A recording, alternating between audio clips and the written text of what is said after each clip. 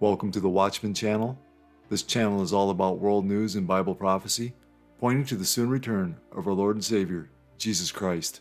I am asking that if you can, to please help to financially support this ministry. If you feel led to pledge any amount of money, it would be extremely helpful and greatly appreciated. There is a PayPal link in the description box and in my pinned comment below.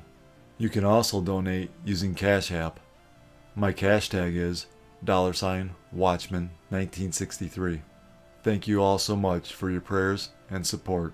God bless. As anyone can plainly see, we are living in the last moments before the return of Jesus Christ. America is in a spiritual battle between good and evil, as we read in Ephesians 6:12. For we do not wrestle against flesh and blood, but against principalities, against powers, against the rulers of the darkness of this age, against spiritual hosts of wickedness in the heavenly places. For years, the left has been tearing down statues of our founding fathers. They hate the white men who created the greatest document and country on earth. Very few of those rioters were charged. Because when a liberal beheads a statue of Thomas Jefferson, that's good old-fashioned free speech. Statue toppling wasn't just tolerated, it was encouraged by Washington's most powerful people, like Nancy. Beheading Thomas Jefferson was free speech, but a man who toppled a statue of Satan is being charged with a hate crime. So the devil was erected at the Iowa State Capitol by a satanic temple right next to the nativity scene in an intentionally provocative and disrespectful act. So before Christmas, a guy beheaded the Satan statue. The man, former U.S. Navy Reserve pilot Michael Cassidy, told Primetime it was good old Christian civil disobedience. I was surprised that the legislature allowed it up and that they didn't do anything to take it, and it offended me. It touched a nerve. It was righteous indignation. I call it Christian civil disobedience. So I took the statue that was there and the idol, whatever you want to call it, and then it's no longer there. Democrat prosecutors now charging Cassidy with a hate crime for removing Satan's statue. It's a hate crime to take down Satan. It's a hate crime to move Satan away from baby Jesus. And Cassidy's facing jail time. And before you play devil's advocate and say, come on, Waters, toppling a Satan statue is an attack on religious freedom. Know this. The Satanic Temple admits Satan isn't even their God. All right, so you're probably going to go to hell, right? I don't believe in hell. We're a non-theistic religious group. Okay, so how can it be a hate crime to remove a statue put up by a made-up religious group? You might have seen clips of this on social media yesterday. Reno Satanic, which considers itself a non-theistic group, opened the Washoe County Commission meeting praising social progress and freedom of thought. We will now move into the invocation. Today we have Mr. Jason Miller. Come on in. May we seize this glorious day and its enchanting nights to celebrate the wonders of the natural world, as we are all part of its boundless mysteries.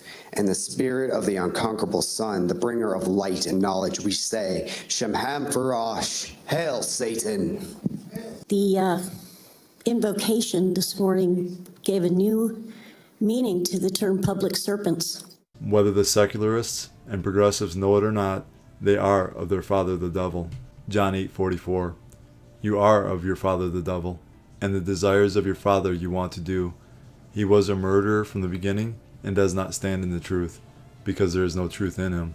When he speaks a lie, he speaks from his own resources, for he is a liar and the father of it. An after-school program is raising red flags for some parents across the country. It's called the Satanic Temple, which is about to launch multiple student clubs this year. Now, while not new, as Brody Carter reports, some are questioning the temple's strategy of targeting schools that have Christian after-school programs called Good News Clubs. Satan has no room in this district. In Memphis, Tennessee, outrage after the Satanic Temple announced plans for an after-school club for grades K through 5 at a local school. No, we're not sacrificing babies or killing baby goats. I remind the media that a good part of our population is vegetarian or vegan, and they literally wouldn't hurt a fly. Satan Club leader June Everett says kids will learn about nature and science, using cartoons like this to fashion Satan as a force for good.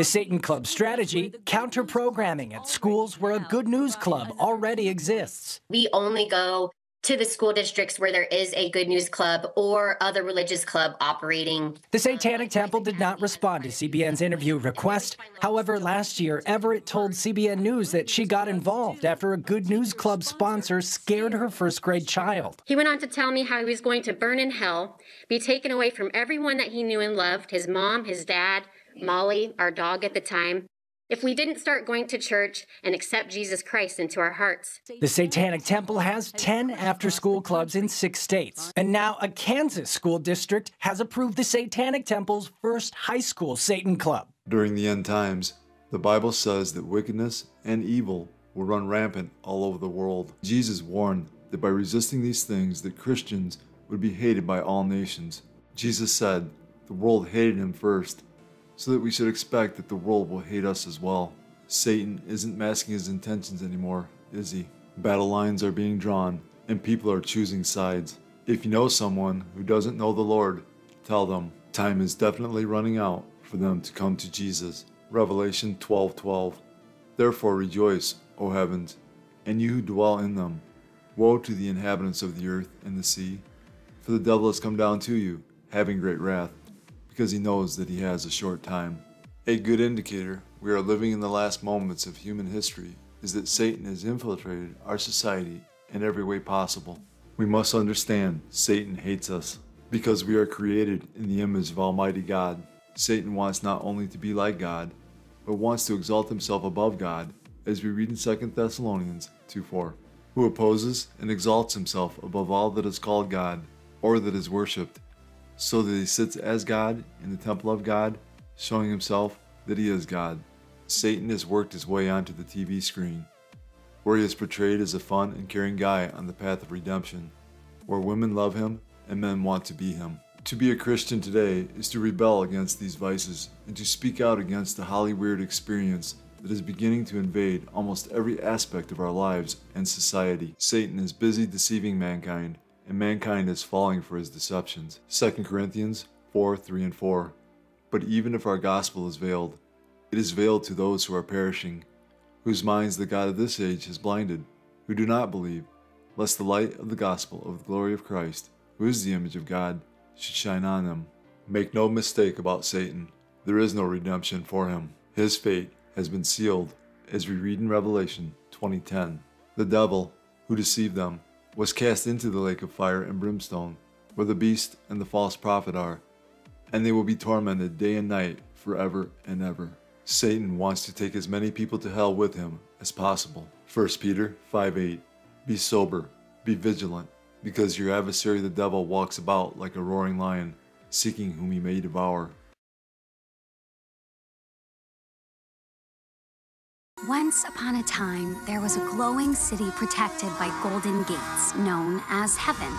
It was ruled by beings of pure light, angels that worshipped good and shielded all from evil. Lucifer was one of these angels. He was a dreamer with fantastical ideas for all of creation, but he was seen as a troublemaker by the elders of heaven, for they felt his way of thinking was dangerous to the order of their world. So he watched as the angels began to expand the universe in their ways. From the dust of earth, they created Adam and Lilith, equals as the first of mankind. But despite this, Adam demanded control, and Lilith refused to submit to his will. She fled the garden. Drawn in by her fierce independence, Lucifer found her, and the two rebellious dreamers fell deeply in love. Together, they wished to share the magic of free will with humanity, offering the fruit of knowledge to Adam's new bride, Eve, who gladly accepted. This gift came with a curse, for with this single act of disobedience, evil finally found its way into earth. With it, a new realm of darkness and sin, and the order heaven had worked to maintain was shattered. As punishment for their reckless act, heaven cast Lucifer and his love into the dark pit he had created, never allowing him to see the good that came from humanity, only the cruel and the wicked. Ashamed, Lucifer lost his will to dream, but Lilith thrived, empowering demonkind with her voice and her songs. And as the numbers of hell grew, so did its power. Threatened by this, Heaven made a truly heartless decision that every year they would send down an army, an extermination, to ensure hell and its sinners could never rise against them. But Lilith's hope remained, and her dream was passed down to their precious daughter, the Princess of Hell. Don't worry, Mom. I'll make you proud. What did Jesus say or teach about hell? Hell is a fiery furnace. Matthew 13:41 through 42.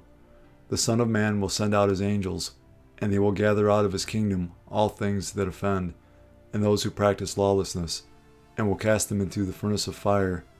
There will be wailing and gnashing of teeth. Hell is a place of outer darkness, sorrow, and pain. Matthew 22:13.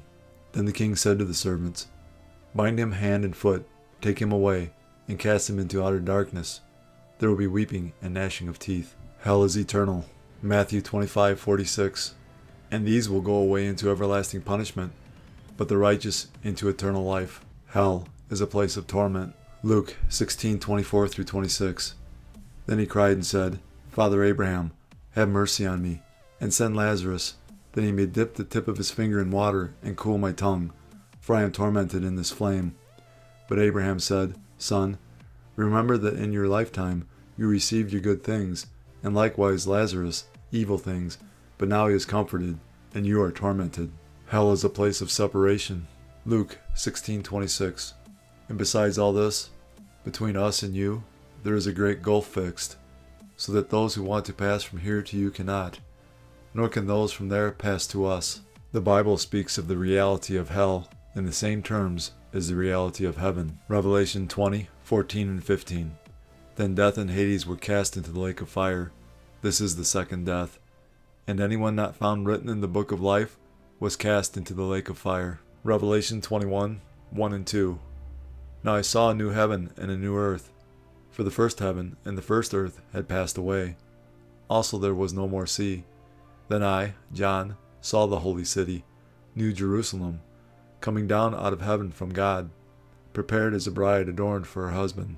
In fact, Jesus spent more time warning people about the dangers of hell than he did in comforting them with the hope of heaven. The concept of a real, conscious, forever and ever existence in hell is just as biblical as a real, conscious, forever and ever existence in heaven. Trying to separate them is simply not possible from a biblical standpoint. The good news is, no one has to go to hell. Jesus paid the price for mankind's sin. He has provided a way to spend eternity with him and the Father.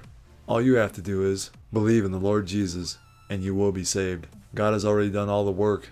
All you must do is receive in faith the salvation God offers. Fully trust in Jesus alone as the payment for your sins. Believe in him, and you will not perish. God is offering you salvation as a gift. All you have to do is accept it. Jesus is the only way of salvation. That being said, we must repent of our sins. While repentance is not a work that earns salvation, repentance unto salvation does result in works. It is impossible to truly and fully change your mind without that causing a change in action. In the Bible, repentance results in a change in behavior. Repentance, properly defined, is necessary for salvation. Jesus said, as a sign of his coming and the end of the age, there would be an increase in deception, false Christs who will deceive many, wars and rumors of wars, nation against nation and kingdom against kingdom, famines, pestilences, earthquakes, Christian persecution, apostasy, false prophets, and lawlessness, causing the love of many to grow cold. Jesus said all of these signs would come like birth pains. Jesus was likening last days events to a woman in labor. As the labor progresses, the pains increase in both frequency and intensity until the baby finally comes. As we get closer to Jesus' return, all the signs he gave us as a sign of his coming and the end of the age will become more frequent and more intense. All of these signs are manifesting around the world in our time. The U.S. responded to new threats as the Pentagon prepares to retaliate for the deadly drone strike in Jordan that killed 3 American soldiers. We are in one of the most remote parts of Jordan. The Syrian border is just behind me. Iraq is off to my left. These are the countries from which the Iranian-backed militants have launched attacks against Americans. This morning, the U.S. finalizing retaliatory strikes for Sunday's drone hit here in Jordan that killed 3 American soldiers and wounded 47 others, the majority of the wounded National Guard soldiers. The deadly strike, one of nearly 170 attacks aimed at Americans in the region by Iranian-backed militants, the latest in the Red Sea. The U.S. conducting self-defense strikes in Yemen on a Houthi drone ground control station and 10 one-way drones.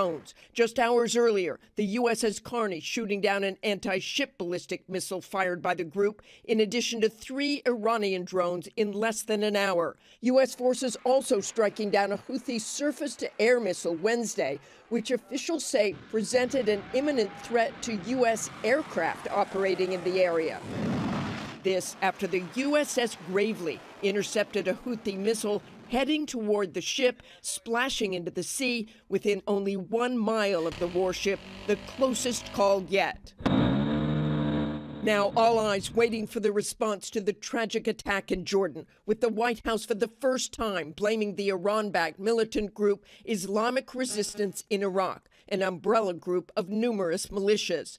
The Pentagon preparing to unleash a multi-day, multi-target campaign bigger than anything seen this far, in hopes deterrence will prevent more loss of life. President Biden is not expected to hit Iran directly, fearing the conflict in this region will escalate, but it has already spread far beyond the borders of Gaza. FBI Director Christopher Wray warning lawmakers that Chinese hackers are preparing to wreak havoc on American infrastructure. China's multi-pronged assault on our national and economic security make it the defining threat of our generation. Let's be clear, cyber threats to our critical infrastructure represent real-world threats to our physical safety.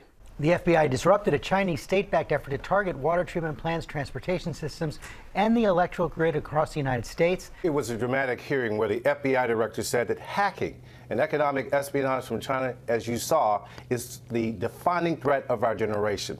Chris Wray described a newly unveiled case involving hacking from China that he says portrays just how sinister that threat is. He said that China has secretly stepped up its electronic warfare, deploying what is being called the Vote Typhoon malware throughout the U.S. economic ecosystem. It targeted water treatment plants, our electrical grid, our oil and natural gas pipelines, and our transportation systems. Ray said the malware was designed to cripple our nation at a time of China's choosing. In other words, China was taking steps to, quote, destroy or degrade the civilian critical infrastructure that keeps us safe and prosperous. The FBI, working with other agencies and partners, discovered the malware and has been working to root it out of the American economic system. It's like something out of science fiction, Michael. That sure sounds like it, Pierre. Matthew 24, 6 and 7. And you will hear of wars and rumors of wars. See that you are not troubled. For all these things must come to pass, but the end is not yet. For nation will rise against nation, and kingdom against kingdom. Nation is the Greek word ethnos, which means a race, as of the same habit, i.e. a tribe, especially a foreign, non-Jewish one, Gentiles, usually by implication, pagan. What I believe Jesus is saying here is that there have always been wars and rumors of wars. But when you see the same ethnic group fighting the same ethnic group, now pay attention. His return is near. Dawn on a hillside in eastern Myanmar in late January. The forest crackles with the sound of gunfire. 3 years on, Myanmar's military has less control than the day it launched the coup. Right now, it is already, military doesn't control, most of the country, at least 75% of the country, especially the border areas. But their presence is still felt. In Kaya State, ethnic Karenni forces have surrounded government troops in their bases, but unchallenged air power and artillery has stopped them from being overrun. Rebel fighters and civilians are suffering a high number of casualties. In Shan State, where the offensive began in late October, alliances and coordination between the ethnic armies. Myanmar's army has lost control of vital trade routes and border crossings with China. On the western coast, the military is under attack in the strategically important port of Sittwe. Rakhine State has been under martial law since the violence against the Rohingya Muslim minority in 2016. But even those harsh controls have failed to hold back the resistance. Luke 21:25. And there will be signs in the sun, in the moon, and in the stars, and on the earth distress of nations, with perplexity, the sea and the waves roaring. One of the many signs we are living in the last days right before the return of Jesus Christ is nations will be in a state of perplexity or uncertainty over what to do in a difficult situation. This is exactly what is happening in our world today. Flaming tires and other debris burned in Port-au-Prince, Haiti's embattled capital, as residents protested against overwhelming gang violence. Many here say life has become unbearable. I'm on the street today because my area of Pernier is not good. I can't stay at home. There are a lot of explosions. At the moment, people are leaving their houses. I have found myself obliged to take to the streets to say no to Ariel. Ariel refers to Prime Minister Ariel Henry, who has held office without elections since the assassination of President Jovenel Moise in July 2021.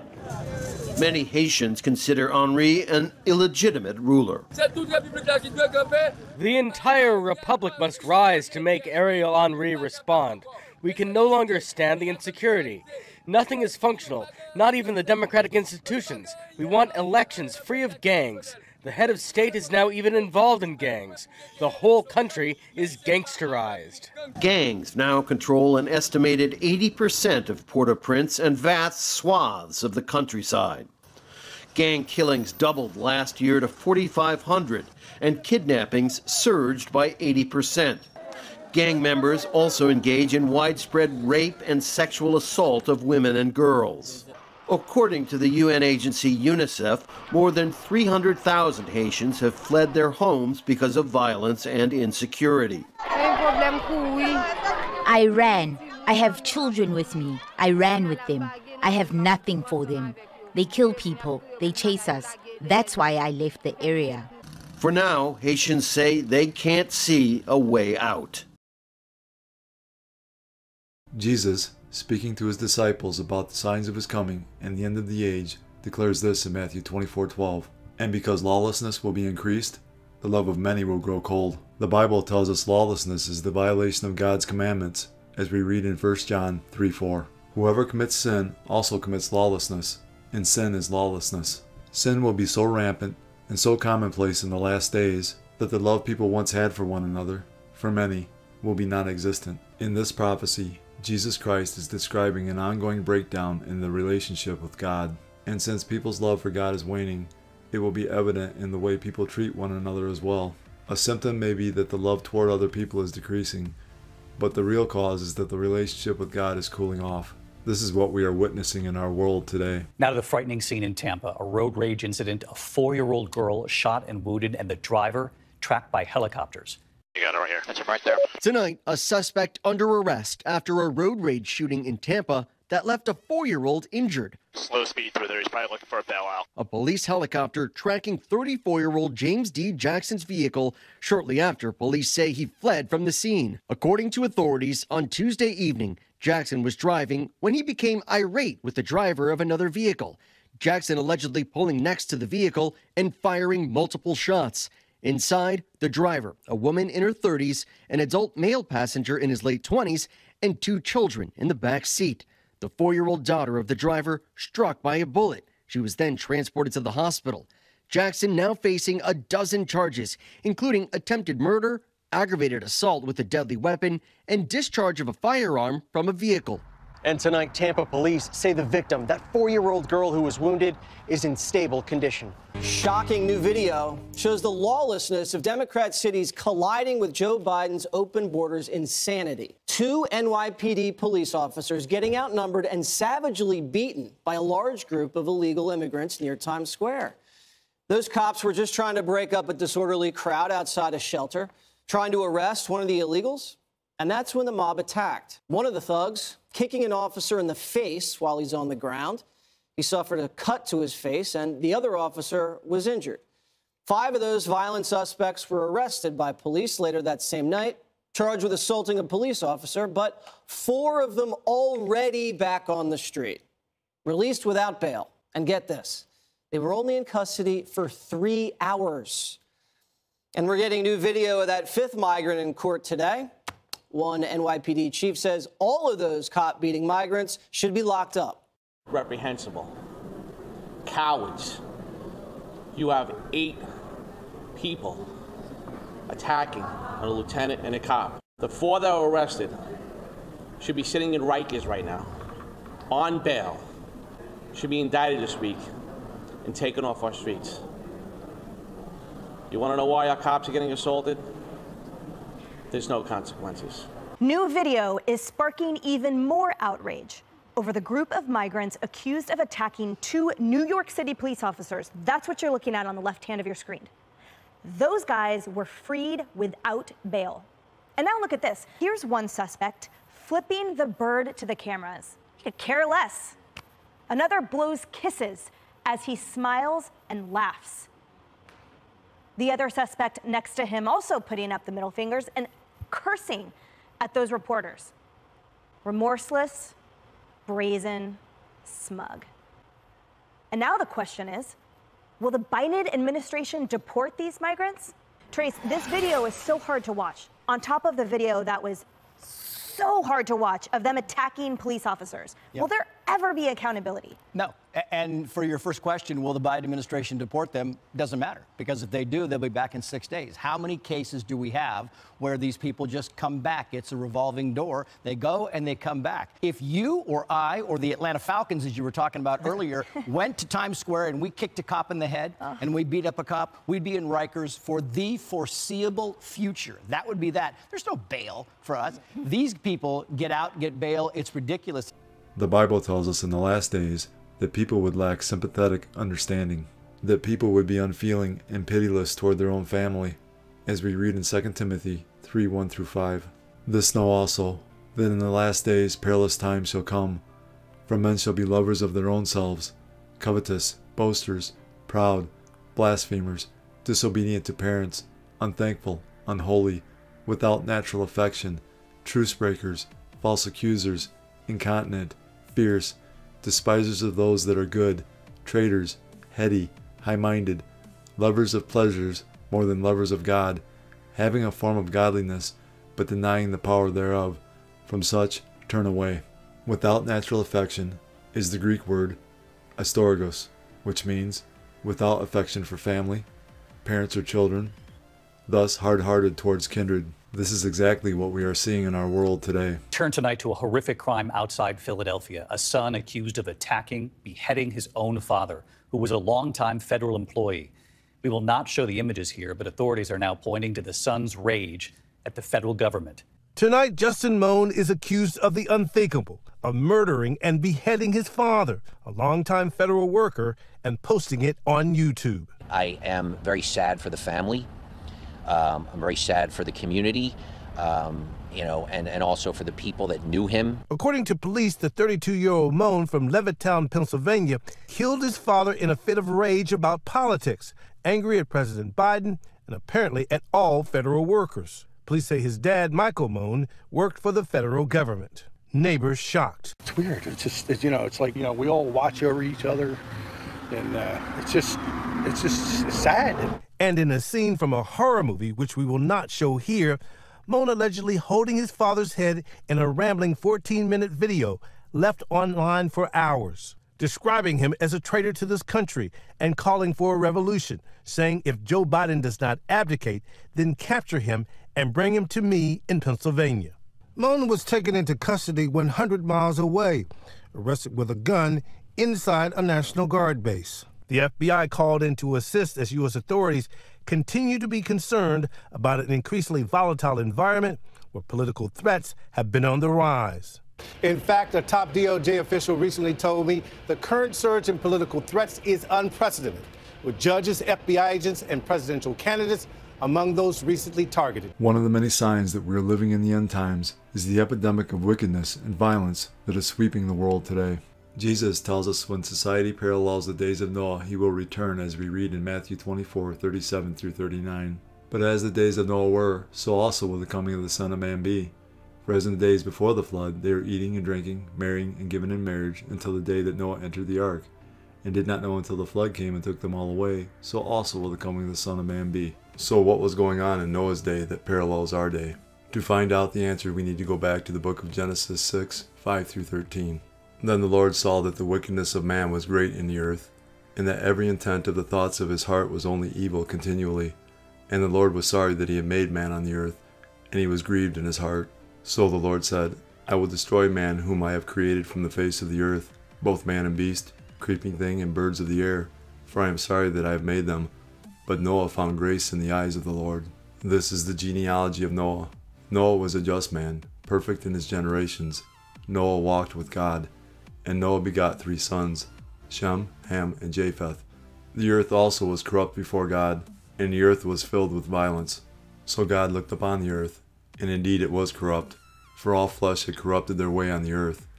And God said to Noah, The end of all flesh has come before me, for the earth is filled with violence through them, and behold, I will destroy them with the earth. There is no doubt about the hour in which we live being the season for the return of the Lord Jesus Christ, as we link Matthew 24, verses 12 and 37 through 39 with 2 Timothy 3, 1 through 5. The Bible describes our day very clearly from these scriptures. The condition of wickedness and violence that caused the earth to be destroyed in Noah's day is the same condition our earth is in today. The signs of Jesus' soon return are so strong now, and the evidence is so clear, that any person willing to accept the truth can see that the end of the world, as we know it, is near. For God so loved the world, that he gave his only begotten Son, that whoever believes in him should not perish, but have everlasting life. For all have sinned, and fall short of the glory of God. But God demonstrates his own love toward us, in that while we were still sinners, Christ died for us. For the wages of sin is death, but the gift of God is eternal life in Christ Jesus our Lord. That if you confess with your mouth the Lord Jesus, and believe in your heart that God has raised him from the dead, you will be saved. These are the ABCs of salvation. A. Admit that you're a sinner. B. Believe in your heart that Jesus Christ died for your sins, was buried, and God raised him from the dead. C. Call upon the name of the Lord, and you will be saved. Jesus paid the price for mankind's sin. He has provided a way to spend eternity with him and the Father. All you have to do is believe in the Lord Jesus, and you will be saved. God has already done all the work. All you must do is receive, in faith, the salvation God offers. Fully trust in Jesus alone as the payment for your sins. Believe in him, and you will not perish. God is offering you salvation as a gift. All you have to do is accept it. Jesus is the only way of salvation. That being said, we must repent of our sins. While repentance is not a work that earns salvation, repentance unto salvation does result in works.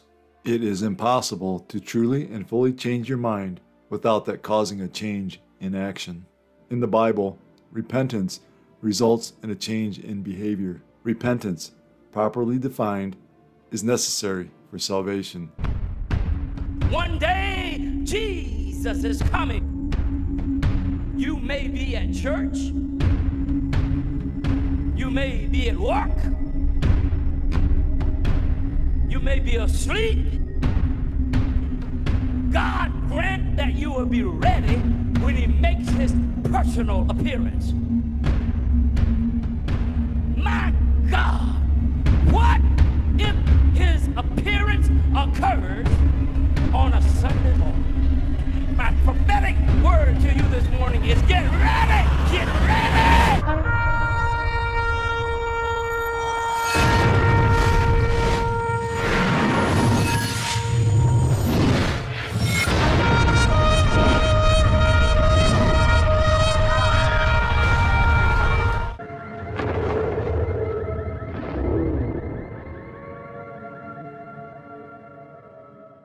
Time is short. Call upon the name of Jesus today.